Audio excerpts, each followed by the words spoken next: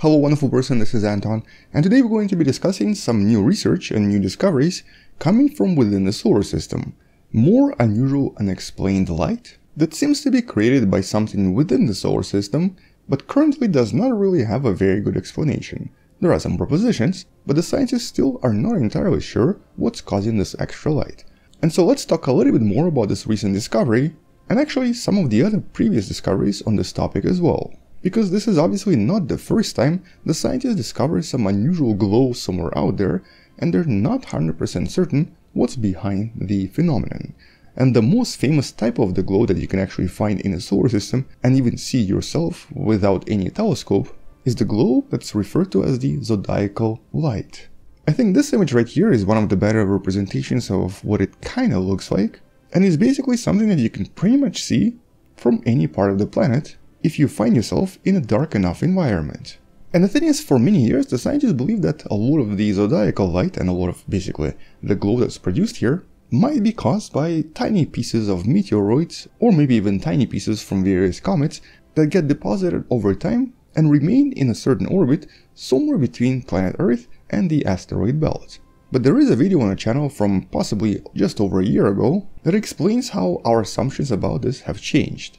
Mostly because of the observations from the Juno probe that was traveling from planet Earth to its current orbit around Jupiter. Over time, the mission discovered some really unusual properties of a lot of the particles that cause the zodiacal light, with the orbital parameters suggesting that it actually is coming from only Mars. Which of course implies that the zodiacal light could actually just be the Martian dust.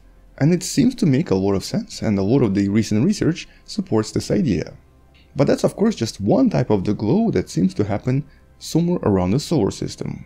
Very recently, we've also discussed this other type of glow that was discovered by the iconic New Horizons probe that you see right here, when looking at the light much farther away from planet Earth, basically at the outskirts of the solar system. And in this case, after passing Pluto and after it reached some of the more distant parts of the solar system, it actually started seeing some other glow. Unusual excess optical light that was approximately twice as bright as the scientists expected. Now at the moment it's not entirely clear what's causing it, but there have been some major propositions suggesting either that there are more galaxies in the entire universe than we originally assumed, or, as you can learn from that video in the description, that strange glow could hypothetically be caused by the particles we've been looking for a very long time, axions, which would also be a direct proof of the observations of dark matter. But at the moment all of this is kind of preliminary. And so we have these two types of glows in very different parts of the solar system. But now the scientists have discovered something else, the third type of a glow, also kind of currently unknown. In this case, this was part of a program known as SkySurf, which essentially represents the largest collection of Hubble images meant to study the mysteries of the night skies. And in this case, after analyzing roughly around 200,000 Hubble images and doing very thorough calculations, removing a lot of extra light that we already are aware of, the scientific team discovered that there was still some light that was left behind. The light that was only present in the inner solar system and did not really have a very good explanation. But it's very dim, very difficult to detect. The scientists in this case compared this to having like 10 individual fireflies in the entire night skies. But it's there nevertheless. It's also much larger in terms of volume than the zodiacal light and is distributed farther away, but is a lot dimmer than the zodiacal light or even the light discovered by the New Horizons, representing some kind of a local phenomenon that's producing the glow inside the solar system. But discovering all of this was really challenging, and mostly because of the way that Hubble takes images and how we process them afterwards. More than 95% of all of the light that's in the Hubble image usually comes from distances much closer than 1 light year within the solar system itself. And so in the early Hubble days, a lot of these extra photons were actually discarded because the scientists really wanted to focus on these distant objects or to take these glorious pictures of distant galaxies that would otherwise be invisible, with this discarded information known as sky photons. But these sky photons obviously contain a lot of information that could be useful that was discarded over time. For example, it could be some really faint objects that appeared to be part of these sky photons, but they were just invisible after the processing was done. And so that's pretty much what SkySurf wants to do. It wants to use the information collected by Hubble for several decades to essentially rediscover things that might have been lost over time. And in the process, by conducting the research with 200,000 different images, they did discover a lot of that extra light. The light that could not really be explained by these extra galaxies, because they actually confirmed this by trying to see if there were any galaxies missing, and unfortunately, the galaxies did not really show us anything. So the light must have been coming from within the solar system. And so even when removing every known source of light, there was still some extra glow left without any current explanation. Now this is still a preliminary discovery, but if this discovery is confirmed, it essentially means that there's some other additional architecture that seems to be part of the solar system and seems to create these effects.